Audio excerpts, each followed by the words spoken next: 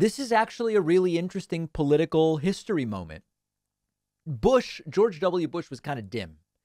And the thing about him is he's not really, all of it led to Trump, but he's not really the pre-Trump mold in the sense that he was actually a neocon. Bush was a neocon.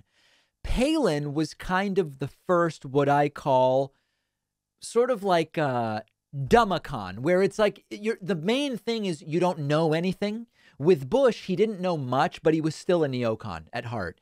Palin was the first sliver of what eventually was Trump and Trumpism, which is they're just clueless reactionaries lacking any real ideology. And she was the late John McCain's running mate in 2008. They fortunately lost to Barack Obama, and she is now running for Congress.